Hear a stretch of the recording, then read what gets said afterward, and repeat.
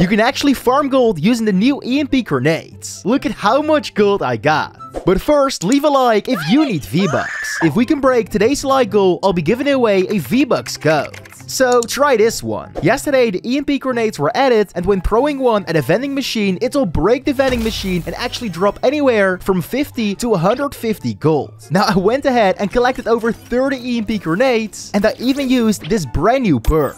Let's see how much gold it's going to give me. Let's keep on throwing. Okay, here we go. My final EMP grenade. Look at how much gold we got. This is insane. Yo, it gave me over 3,000 gold.